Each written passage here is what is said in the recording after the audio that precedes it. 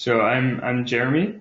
So I work at MILA. I'm an applied research scientist there. I have a background in engineering physics, and then in the last few years, I've really been focused a lot more on everything machine learning and deep learning related. So MILA itself is a research institute that really focuses primarily on anything deep learning. So it's really like a artificial intelligence research institute, but I would say 95% of what goes on there is probably deep learning based. How I was introduced to this project, Yael had contacted me. Hi, everyone. If I can just say a little something to talk about the clinical implications before Jeremy gets into the heavy AI stuff. So what we were trying to do is trying to create a tool for transgender patient for gender recognition of the voice in the clinical setting after treatment for transgender surgery. So that's kind of our clinical standpoint, and that's the reason we started working with Jeremy. So Jeremy's going to go into the heavy explanations here, and if anybody has any clinical questions related to laryngology, I'm happy to answer as well. Thank you, Jeremy. It's called Voice MD. So the objective of the project is to build an AI-based tool to differentiate between male and female voices. And the context is to be used to evaluate the success of voice therapy in an objective and quantitative way for the transgender population. So Yael has sort of briefly mentioned what the problem statement is about, and she could probably give more information as to like some more of the details. I'm going to go more into the technical side of what it is that we're building to actually have some quantitative measures. To give a bit of background, there's not really any good objective outcome measurements in terms of success for when someone goes through the changing of a voice in the transgender population. So there's a lot of subjective measurements, and this is where I'm not an expert, but if I understood correctly, people sort of evaluate how they think they sound compared to, and they have all sorts of tests. And there's also other measures that will use various parameters from the recordings. But what we kind of want is just have an end-to-end tool that takes an audio clip and gives a quantitative number that says how confident is this prediction that the sound clip that we listened to was male or female.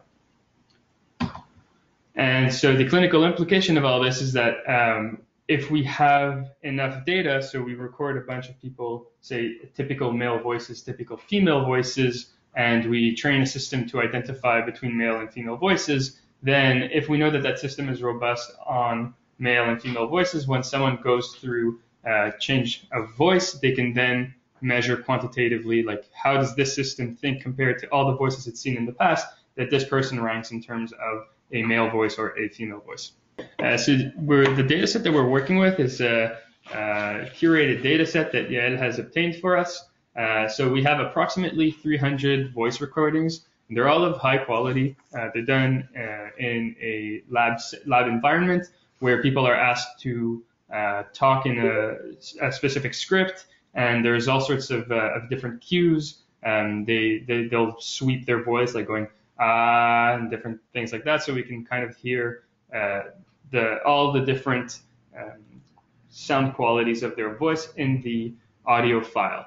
And each sample is approximately 30 seconds long, but that kind of depends on where it was recorded. So the gender breakdown that we have in this data set is slightly unbalanced. So we have more female voices than we have male voices. And also one thing to note is that it's not a particularly big data set. It's 300 voice recordings. And in the context of training deep learning models, usually you want in the thousands or millions of examples, but we'll address how we kind of overcome this. So the high level approach, what we're doing is we're doing supervised learning using CNN. So CNN stands for convolutional neural networks on voice spectrograms. So what that means is we start with our voice file. Actually, I have a loaded voice file here, but you won't hear it if I click play because I'm going through headphones, so I won't actually play it. But this is a sound file that you can open on your computer. What we do is we feed it through a speech recognition library. In this case, just as a detail, we use Librosa, but there are a few different libraries that can go from sound file to spectrum. So we convert this sound file into a representation that's two-dimensional. And what we have in the spectrum is we can think of this axis as time and this axis as frequency. And the color here is the intensity of these frequencies. So as people are talking, the various frequencies that they emit, and what we then do is we take this spectrogram and we feed it as an input into our convolutional neural network. So here we're using the PyTorch framework, and we have a whole training pipeline set up. And the idea is that once we feed this through our convolutional neural networks, we can then get our prediction of the percentage confidence of it being a male or it being a female. So diving in a bit more into the details of our implementation, what we've decided to do so maybe I could speak a bit more about the spectrograms. So the spectrograms themselves, I mentioned this already, we use Librosa. It's an open source library that allows us to generate these power spectrums. And there's actually quite a lot of parameters that we can play with. So I invite you to go read the documentation or maybe talk to me afterwards if you'd like to know a bit more about these parameters. But some of these parameters are the hop size, the window length, how many mel bands do we want here. So when we're sampling and taking a slice of a spectrogram, how much of the voice are we actually including? And a lot of these parameters could actually impact what these spectrograms look like. So during training, what we do is instead of giving the entire spectrogram, so this entire spectrogram might represent approximately 30 seconds of sound, what we do is we'll take a random slice out of it. And so every time we iterate through the data set, we'll take slices at random. And to this slice, we always know that this whole spectrum is associated to the same gender. So particularly here, we take a slice of 256 by 80, and these are just implementation details. So this can be thought of as an input matrix or an input image, if you will, to our CNN, because CNNs are typically used with images. So we take a slice and then we'll feed that through our network. Then we can take another slice and feed that through our network. And the reason why we do that is this is how we sort of augment our data set. So we only have 300 of these spectrums, but from these 300 spectrums, we can sample many, many different slices like this. And they'll very rarely overlap or be not overlap, but they'll very rarely be the exact same slice. So it's kind of a trick that we use to augment how much data we're actually giving to our network. And it also makes these models a lot smaller and easier to train. And it makes it such that we can then evaluate on the entirety of the network. So while we're training, we only go one slice at a time. Oh, and this is another detail that I should add, that we are accounting for the disproportion in male to female in this data set. So while we're training, we're going one slice at a time. But when we're validating and testing our system, what we do is we then take all the different slices that we can take and take the average mean prediction on all these slices. So during training, we're just saying, here's one slice, give the proper prediction. But then when we're evaluating, we're actually going to go and sweep the entire spectrum and say, for this patient that's never been seen before, for all of these different slices, here's my prediction, and then take a mean of this prediction, and hopefully the majority vote is the actual gender that we're trying to look for. I see, Yeah. The left side of the spectrogram looks like speech, and the right side looks like a vowel or constant phonation on a pitch. It really doesn't matter to your machine that the tasks are widely varied. No, in this case, we're trying to generalize across all the spectrums. Which is also kind of the strength of this approach, is the more varied data we have, the more robust the system will be.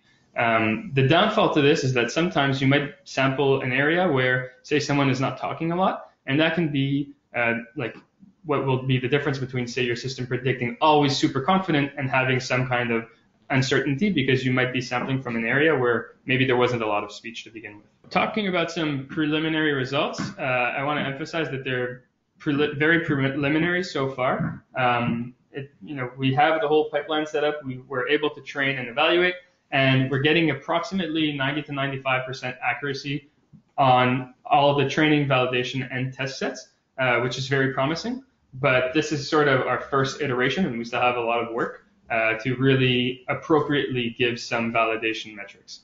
So one thing that I would like to do, for example, is a series of cross-validations and also sampling from potentially other data sets that are out of distribution or not necessarily these specific recordings, just to see how our system is doing. So this is kind of our second point. We just recently finished putting proper evaluation for the validation and the test pipelines. And now we're at a point where we need to both improve our models and get better metrics to really understand, both on a per patient level and on a per spectrum level, what's happening. When are our models failing? Are they failing because those voice recordings are very hard, or are they failing because there's something we're failing to capture? We're still in the process of figuring a lot of these details out. To translate that, 10% of the time, 5 to 10% of the time, it's calling a man a woman and a woman a man, or it's saying, I don't know what it is, or both? So that's a good question. So we'll see in the demo sort of how our evaluation tool works. But so we have this majority vote. So the thing is that our vote, while the final result will be male-female, you'll actually be able to see the confidence for each. So if you, going back to this slide here, I'm taking, let's say for example's sake, that I'm sampling 20 spectrums for a patient. So 20 times I get a vote. Now, if 19 out of those 20 times, each one of these spectrums gives me like 90%, then I'll be 90% confident that it's a male, more or less. But if throughout this whole thing, let's say it's a voice that's really uncertain, I'm very unsure, then my final vote might be for female, but it might be with only like 60% accuracy or 55% confidence over all these votes. So it might be just like a luck, but at the end, you still have one result coming out, but we're giving this metric as well, like how much on average did you score? I don't know if that answers your question, but I'll also show an example of that. So one nice thing that we have so far, and keep in mind that this is very much preliminary and a proof of concept for now, we put up a live demo that you can go and use online. So the link is in the slides here. You can already access it, and I put just a few slides to show you how it works. Although it's all the information that you need is self-contained. It's just if you've never used this particular platform before, there's additional instructions just in case. So we're using Google Colab, which for those of you who aren't familiar with Colab, it's a Python Jupyter notebook environment that you can run directly within your browser. So what that means in this case is that we can write all the code and sort of abstract it and just make it very user-friendly, and you don't need to install anything on your end. You can pretty much open this, and as long as you follow the instructions, things set themselves up automatically, and you can run this on your own sound files that you would like to evaluate. This tool isn't perfect. It's just sort of an example. Feel free to use it. Feel free to send us some comments. And if there's anything that's unclear, let us know. So I'm just going to walk you through how this works with a sort of few samples, and then I'll actually open it in my browser, fire it up, and show you what it is you should expect when you run this. So this is the page that you see when you first land on this link. You should probably be signed into Google when you're using this, because this is a Google service. So if you're not signed into a Google account, I'm not sure if it'll work. And so the first thing that you want to do is you want to hit these play buttons. So here, when you hover on top of this, you'll see a play button. So you want to first initialize this workstation. So you hit this play, and it'll take a bit of time to initialize. That's because it's going to go fetch our code and fetch our model. It's going to install everything locally. Also, Google is going to ask you if you're sure that you want to execute this code, because you are executing code from a random stranger. So you should execute this only if you feel comfortable running this. And then once you're done, it'll say done. And that means that you're done step one, which is to initialize this, sort of set up the whole environment. Then what you need to do is click on this icon that you'll see here. And again, these instructions are all going to be in the Colab. And once you click on this icon, you'll be able to drag and drop files. So you'll be able to upload audio files into your workspace.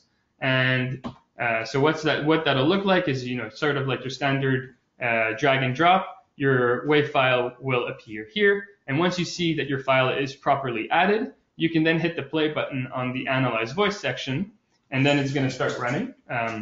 And once it runs, it'll give you it'll analyze the voice, the WAV file, and it'll tell you the probability that it was a male's voice and the probability that it was a female's voice. And in this case, this was an actual female example. So maybe I can do a quick run through of this right now just to see.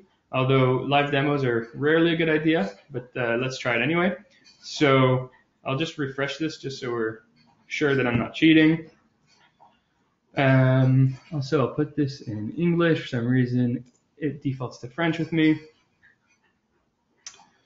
So first thing we do is we initialize our workstation. So here it tells you this is not code that is sanctioned by Google. It comes from GitHub. So feel free to go from GitHub, look at the code before you run it. So in this case, I'm going to run it. So this might take a little bit of time. I think it takes about maybe 30 seconds to maybe a minute where it downloads all the code.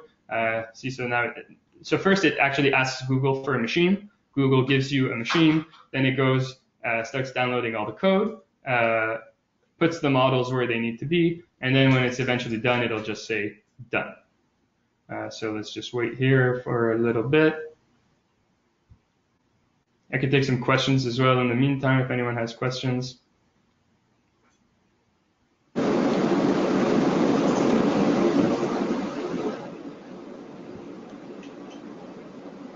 Okay, so now we see here that we're done. So we can then go and upload our files. So it says here, click on the folder icon. So here we click on the folder icon, then you just go to your computer, you go grab whatever voice file you want to grab. So we'll just use the same one. This is just drag and drop. So it gives you a little bit of a reminder here. So you just say okay. So you just wait till it's uploaded. Now we see it here, so it's uploaded. And then you can just go and click this cell here. So analyze voices, click play. And you're going to see a little bit of a status bar here. So see, now it's going to start analyzing the file. And then it should print the results once it's done. I have a question while that's running. Yeah. You actually have no idea what is being analyzed because you didn't tell it initially in male and females what to look for. It just collected the data and it might have looked at pitch, it might have looked at all kinds of things, spectrum, but you just have no idea. And so you've done nothing to selectively train it other than give it a file. So the one thing I have done is this determining how to actually collect this spectrogram, which is the one piece of information that the machine doesn't figure out for itself, is how to convert this file to this spectrogram. But once this gets converted, then yes, you're right. I just say, here are all these examples. Now you figure out what the best way to get the highest score on this data set would be based on only this information. So then let's say Yael in her clinic records some sort of audio, maybe running speech and some vowels. And then I record a completely different standardized speech. And I ask the patient to hit their lowest pitch, but Yael never did that. My data will somehow be different then because we didn't do a standardized protocol. Yeah, that's correct. So this is just deep learning in general. There's this big hypothesis that gets kind of pushed aside all the time, is that usually you're sampling from an IID distribution. So what that means is that you have you make the assumption that your training set and your test sets are all being sampled from the same distribution. When you're out of distribution, which can happen, this will depend on how much data you actually fed your model to generalize to just all sorts of data that can be. So, for example, if you and Yael are recording similar data, but not necessarily the exact same speech, then there's good chances that it'll generalize. But if you then take, someone singing a song, it's never actually looked at people singing, so that might confuse the network. So the more data that you have, the more varied your data is, the more robust it becomes because you can evaluate it on more sets. And yeah, it really just learns to find the optimal set of parameters to extract from these spectrograms based on the data it's been trained on. Is there any kind of quality check for your acoustic data? Is there any kind of noise harmonic ratio, or did you record the sounds in a soundproof box? So the data set we trained the computer with is the data set from Patrick Walden. He's a PhD speech therapist that collected normal voices from different laryngologists. So basically, there's no standardized approach. It was mostly taken from a speech lab from laryngologists across. There were 6 different speech labs across the U.S., but not standardized. And what Jeremy told us before starting this study is that it was even more interesting to have data that was not necessarily standardized to better train the computer, as he said before.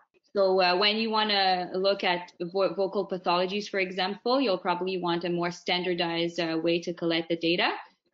What I have to tell you is that all the data that we use, we eliminate all biases like somebody else talking. So the most important bias, of course, is if the laryngologist is talking and asking questions. So that was all eliminated. So the important bias were eliminated. Say 200 before recordings and 200 after recordings on patients who've had surgery. And I could go to your Colab Research Google and just run parts of the recording through or all of the recording through it and see what it says out of interest, I guess. Yeah, so that's the second part of our study we're working on right now. We're actually working with a center to run the transgender population through that set, and we're correlating for other stuff like fundamental frequency and VHI score. So that's the study we're conducting right now to see if there's a correlation with the outcomes that we know exist already. So this was the standard set. You haven't actually run any of the transgender patient voices through it yet? Correct. Right now we've only ran normal voices, and this is what we're doing. Right now we're starting the study for the transgender population. Yeah, just keep in mind also that this is kind of like our first iteration, so it's possible that it doesn't work great right off the bat. We haven't really validated it on other data other than the data we had, so it is possible that it's not perfect at the moment, but we're going to be refining it as we go. But yeah, you can definitely feel free to use the Colab, and if you do get some results, maybe just let us know. Like, that would be a good data point for us, like this worked or this didn't work at all. It would be kind of interesting. And then, Yael, do you, like when I do my recordings, I have a mic on the patient, but I'm across the room, so my voice does get into it. You take your recordings and go in and splice out any talking, or you just had perfect recordings, or? Yeah, so for the data we're using for transgender patient, we're slicing out anytime the physician is talking or the SLP is talking for sure. So that's the data we're using, or that we're using retrospectively as well. We're using retrospective data and prospective data, but we're eliminating any other voice contamination. Did you do any changes in volume on your standard set, or did you do also highest and lowest pitch, or you picked? In other words, as a human, if I come up to a person who's in a booth and I want to know if they're male or female, one of the tasks I might do is to ask them to hit their lowest note, E, and that E would be a huge cue, much more than conversational speech. If I just know the lowest pitch that anyone can hit, that one piece of data is really important. But you don't train these programs on that one piece of data. It takes the whole spectrum. So if you don't mind, I'll just answer it this one for clinical reasons. So I think what we're trying to do is build an outcome measurement for the transgender population to see if they're recognized as a male or female when they speak, which is the most important psychological outcome for them. And when they speak, usually they speak at a comfortable pitch, right? And that's why we're measuring on VHI as well, or on the TVQ questionnaire are they perceived as male or female during conversational speech? Because obviously they don't talk to people trying to reach their lowest pitch or highest pitch. So that's why the data we use is at comfortable pitch as well. If I could just add something quickly, Dr. Thomas, if you'd like to upload any audio files, it's better if you do it completely independently from what Yael gave us, because it'll be a better indication to if we can generalize to other samples from somewhere else in the world. Mm-hmm. If it works on your data set as well, it's even better. Mm-hmm. So it's better if you just put it without any transformation, record the person. If you want to do the low note, do it and try to upload it and see what it does, because this is going to help us make it super robust to handle any edge cases. Actually, I just need to add something really quickly. If anyone wants to try to play with the Colab website, Just make sure regarding the extension of the audio file, it's only WAV and MP3s. So if you try to upload something else than those two extensions, it's not going to work. I think with time, we'll do some quick transformation where you can upload anything, but for now, it's limited to those two extensions. So it sounds to me like if you want to test something, you ideally should then start with a data set, a different data set, if you're going to test different part of speech or low and high pitch. You would want your standard data set to include low and high pitch, and then and re-score that with the machine learning, and then put in your questionable data set. Yeah, so ideally you want to have always like a well-guarded test set, because the fear is that so deep learning models in particular are very prone to overfitting data. So the more you can have a robust, properly guarded test set, the more you can be confident that your model didn't just learn to cheat and like memorize patterns, for example. So the more varied our test sets, or the more difficult these test sets are, the better our evaluation metrics and our confidence that this system actually works will be.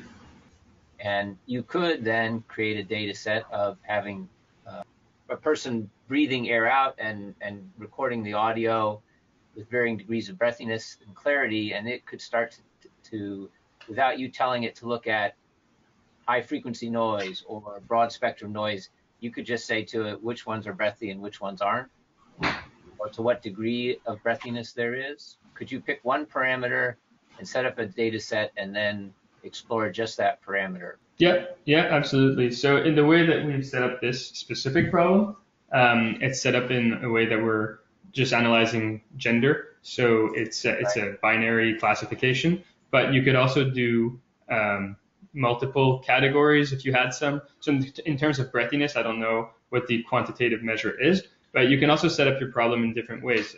You could set up your problem as a regression task, which means that like instead of having a 0 or 1 value, you might have a range of possible values. So between 0 and let's say 100, pick a number in between there, like any possible number in there. So it really depends on how you set up your problem. But what to remember is that the main framework is given a sample, what is the target that is associated, and ideally you want as many examples as you can and as properly or evenly distributed as you can. Well, thanks, Jeremy and Yael, for sharing all this with us. Appreciate it. My pleasure.